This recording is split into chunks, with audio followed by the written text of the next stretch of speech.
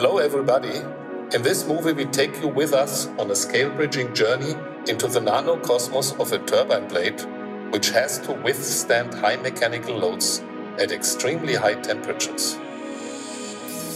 As we approach, the first microstructural features we see are little bright crosses. These are dendritic regions which have originally formed during solidification. We zoom in further and start recognizing little cuboidal particles. These are gamma prime particles which consist of the ordered L12 phase. They fill about 80% of the volume of our material. The gamma prime particles are separated by thin gamma channels. This second phase in our microstructure is the gamma phase, a cubic face-centered solid solution. Using transmission electron microscopy, we can obtain information on local alloy chemistry. Here we show so-called element distribution maps, which are generated in a scanning type of procedure.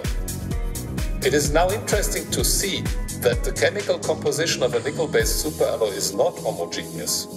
Instead, there are elements like aluminium, nickel, tantalum and titanium, which prefer to be located in the gamma prime phase. And there are others like cobalt, chromium, rhenium and tungsten, which partition to the gamma channels.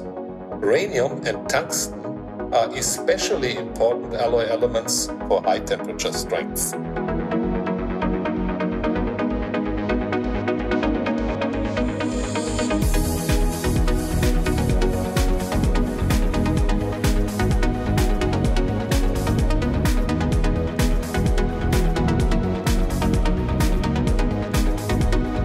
We magnify even further and eventually start to see columns of atoms of our crystal.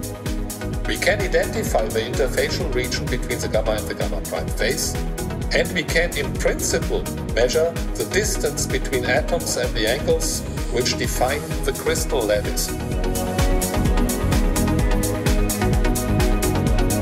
All properties of our turbine blades finally depend on bonds between atoms. We therefore perform atomistic calculations which allow us to predict properties on the macro scale.